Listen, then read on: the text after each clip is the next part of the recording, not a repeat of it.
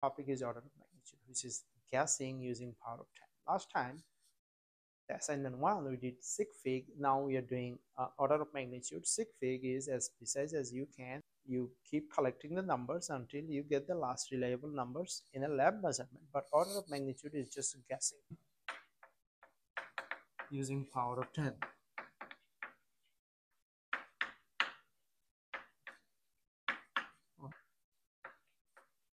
All right, so this is measurement, and this is scientific notation, and this is order of magnitude.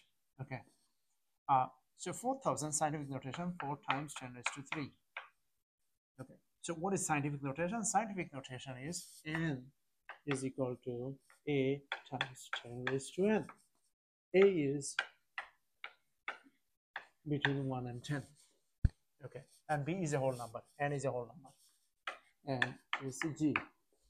Okay, so scientific notation 4 times 10 raised to 3.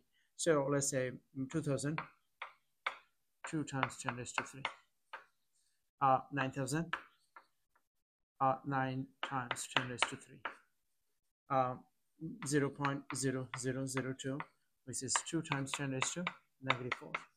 And 0.0009, which is 9 times 10 raised to -4. So power of 10, in this case 3, in this case 3, in this case 3, in this case -4, and this is -4. So 3, -4, and -4. So this one is wrong, this one is wrong, and this one is wrong. So how do we know when to round? So let's learn the rounding rules for order of magnitude, and then we're going to fix them. 2, 4, 6, 8. Then this is an example of a linear, or you can say additive. So linear or additive. If I ask you to write an equation for this, you can of course write an equation y is equal to mx plus b, or y is equal to 2x, and 2x gonna work. You can even test it. So you write x and y. So 1 give you 2, check. 2 give you 4, check. 3 give you 6, check. 4 give you 8, check. All right, so y is equal to 2x, and that does work. Now let's see whether this one, 2, if I give you 4, if I give you 8, 16, 32. This is an example of not additive, not linear, but geometric.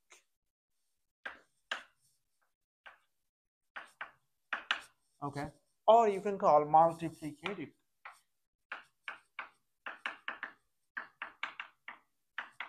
Or you can call geometric multiplicative, or of course you can call it exponential.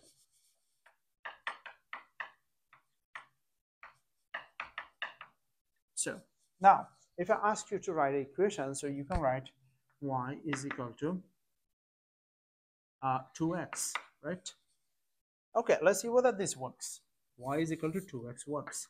So this is x, this is y. If x is 1, y is 2. That works. Check. If x is 2, y is 4. That check. If x is 3, y is 8. That also check. If x is 4, y is 16. That check. So it does work. To 0. This is 10 raised to 1. This is 10 raised to 2. 10 raised to 3. 10 raised to 4. This is an example of what? Is it additive? Is it linear? No, it's not additive, not linear. This is exponential or geometric or multiplicative. So that means this is y is equal to bx. All right, or y is equal to 10 raised to x. Okay, now you can write the power. You can separate the power 0, 1, 2, 3, and 4. You can separate the power. You can call it power. Right. All right. Now, if this is exponential, what is the inverse of exponential? The inverse of exponential would be what? So you can say log, of course, base 10, 1. Log base 1 of 1 is 0, of course. Log base 10 of 10 is 1. log base 100, log base 10 of 100 is 2. Log base 10 of 1000 is 3. Log base 10 of 10,000, which is 4. So what do you discover? You discover that this is exponential and the inverse exponential is logarithm. So you can say this is linear or additive. So, okay, so what good is it? What good it can serve? Okay, the good it can serve is, before we do that, we're going to see how we can use that to derive the rounding rule for, of course, order of magnitude. So now, if I give you a number line, so this is a number line, right? This is called 0, and this is 1, this is 2, right? Then if I ask you what would be the A and B, what is the arithmetic mean? What is the mean of the first two consecutive number? The mean of first two consecutive number would be arithmetic mean. Arithmetic mean, which is A plus B over 2, which is 0 plus 1 over 2. If I ask you to find the mean over here, all right, so these two consecutive numbers, then how can you find the mean? Well, this is 10 raised to n. And is this 10 raised to n? No, this is 10 raised to n plus 1. This is the geometric mean. And the geometric mean is what? A times B. So A is 10 raised to n and B is 10 raised to n plus 1. So 10 raised to n plus 1. So 10 raised to 2n plus 1. So 10 raised to, this is 2. So 10 raised to 2n over 2 plus 1 over 2. So 10 raised to n and the 10 raised to half.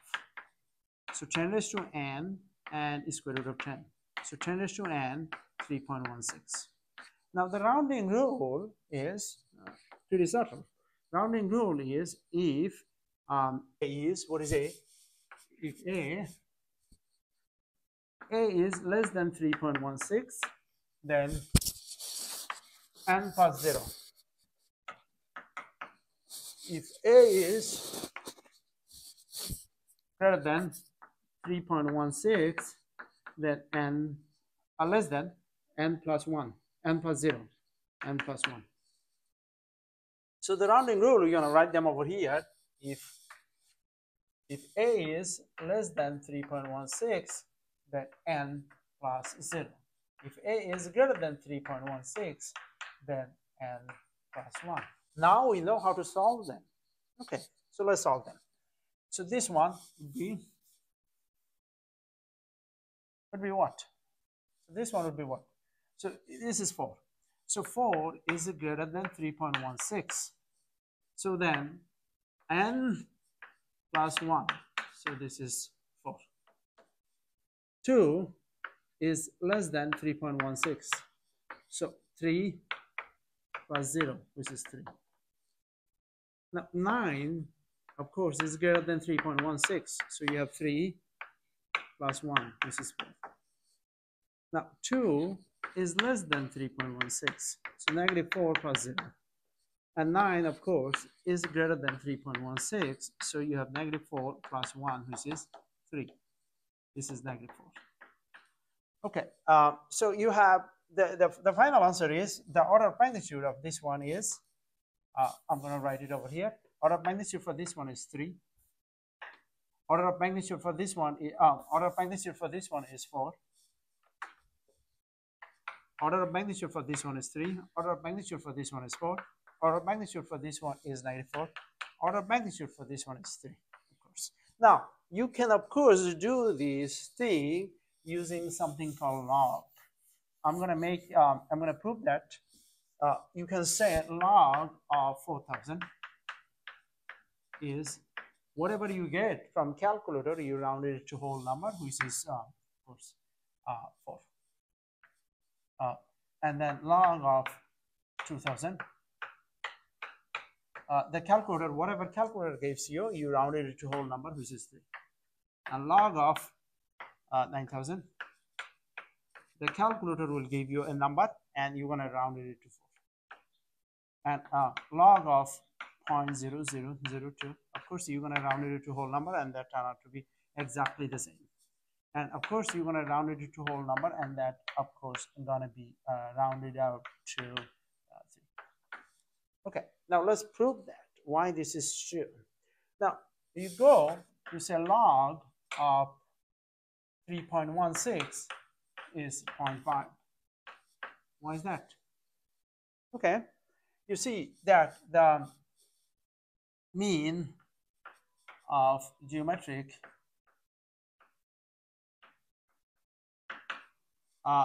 logarithm mean of geometric is equal to logarithm mean of arithmetic.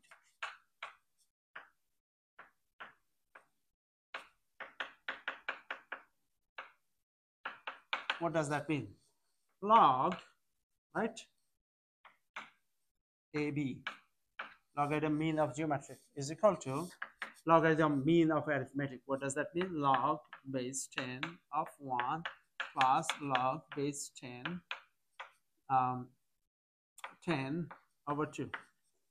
So log of this one is the square root of 10, right? A and B is 10. Okay, so yeah, log base 10 is equal to, this is 0 plus 1 over 2. So log 3.16 is equal to 0.5. So 0.5 is equal to 0.5. So if you ever, now how we're going to draw that? How are you going to draw that? So 3.16, and this is 1, and this is 10. And then you have 0.5, and this is 0, and this is 1. So 0.5 is exactly in the middle of 0 and 1, and 3.16 exactly in the middle of 1 and 10. Of course, this is not linear spacing. This is logarithmic spacing. This is linear spacing. So linear spacing is good for a type of problem, and logarithmic spacing is good for a different type of problem. It is true that if you ever get A is, right, A is exactly equal to square root of 10, which is, whatever it is, then you can round up, because 0.5, when you get exactly 0.5, you round up. Okay, so day 0, 1 people get sick. Day 1, 2 people get sick. Day 2, 4 people get sick. Day 10, 10,024 people get sick. Day 20, 1 million people get sick. So this is loosely 2 raised to 20. Yeah. So this is loosely 2 raised to x. Now, how can we show that? So this is linear spacing. This is linear spacing. So we're going to do linear spacing and logarithmic spacing. So now we're going to go, this is 2.5, this is 5, this is 7.5, and this is 10, this is 12.5, this is 15, this is 17.5, and this is 20. So this one is linear spacing. So this is 0.2, this is 0.4, this is 0.6, this is 0.8, this is 1, this is, there is a break, and then this is 10 raised to 6. This is sick people, and this is day.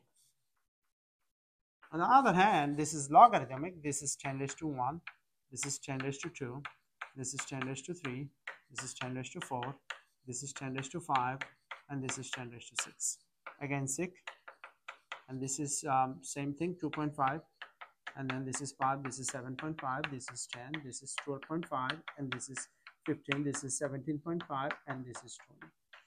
Okay, the last point is, of course, 10.6, and the last point is 10 raised to 6, right? So this one gonna look like this. 0 day 1 people. So this one graph gonna look like this. Okay, so this favors only, this highlights only what's going on beyond 10 days. On the other hand, this one gonna give you the, the better result, highlights from what's going on at the early time. Okay, so sometimes this is better, sometimes this is better. Sometimes you have no option but use the logarithm to show what's going on at the early days of the pandemic. Now, order of magnitude of my height is, if you take a ruler, then I would be what? 1.7 meter, which is 2 meters. Okay, so I have 1, I have 10, I have 100. So 2 meter, and 1 is 1 times 10 raised to 0, 10 is 1 times 10 raised to 1, and 100 is 1 times 10 raised to 2. So 2 meter is very close to 1 meter, then 10 meter or 100 meters. So what is the order of magnitude? 0. Okay, what is the mass? My mass, which measured in kilogram, is 100 kilogram. Okay, so again, if I talking about my mass is close to, if it is 100 kilogram, then of course this is exactly order of magnitude is 2. If we have Earth over here and Moon over here, and you want to make a staircase between Earth to Moon by what? By a dollar bill. You take out a dollar bill, and a dollar bill is not thick, much thick. If you put 10 of them, if you're stacking up 10 of them, then it's one millimeter. So $10 bill is 1 millimeter, right? Okay, good. So then millimeter has to be cancelled over meter times. The distance between Earth to Moon is 384,000 kilometers. Now, 1 meter is 1,000 millimeter. However, I give you information in kilometer. So you're going to keep going until you get the kilometer. Millimeter cancel, you have kilometer. 1 kilometer is 1,000 meters. And how much kilometer you have? Well, we can take care of that later. Millimeter, meter cancel. So you have 10 raised to 7 bills in 1 kilometer. However, the Earth to the Moon is not 1 kilometer, it's more than 1 kilometer. In fact, we don't care about 384. We're going to round it to 400,000 because this is order of magnitude. So 400,000 then, and 400,000 kilometer. So kilometer cancel. So I have 4 times 10 raised to 7, 1, 2, 3, 4, 5, plus 5 bills. So how many dollars I need? 4 trillion 12 bills. So I need 4 trillion, but that's not what I asked you to find. I asked you to find order of magnitude, and that is 12. Finally, what is the difference of order of magnitude between the speed of sound and the speed of light? That's the final one, and then we're going to end the day. The speed of sound and the speed of light. The order of magnitude difference. The speed of light is, this is the speed of light, c, 3 times 10 raised to 8 meters per second. And the speed of sound is 332, which is 3.32 times 10 raised to 2 meters per second. So order of magnitude is 3 is less than 3.16. So order of magnitude is 8 plus 0. And 3.32 is greater than 3.16. So 2 plus 1, this is 3. So what is the order of magnitude difference between the speed of light and the speed of sound? 8 minus 3, this is 5. All right. So today is Monday, September 8th, and the homework 2, and I'm gonna upload the homework 2 to the Google Classroom. What do? You have 2 options. You can print it out, do it there, and scan it and upload it, or you can do it in your notebook. Scan it and upload it.